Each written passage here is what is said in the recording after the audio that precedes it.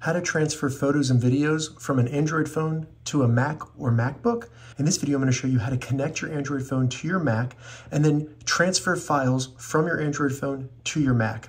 And if this video helps you, please consider giving it a like and also subscribe to my channel because that really helps me out. So to get started, the first thing we need to do is simply unlock our Android phone. Once you've unlocked it, go ahead and plug in a USB cable to it and then plug the other side of the cable into your Mac. So this can be a Mac Mini, any Mac OS device. Once you do that, swipe down from the top until you see charging this device via USB, select that, open it up, and then just select File Transfer / Android Auto. You'll need to enter your PIN, so go ahead and do that, and then make sure that it says File Transfer. Now we can go over to our Mac.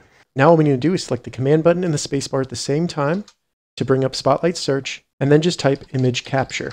Go ahead and open that up. And this is a default app for your Mac, so it should already be installed. Once you do that, you'll see your device show up. If it doesn't show up, make sure it's unlocked and that it still has file transfer selected. You'll then see all the files that are on your Android phone load right here.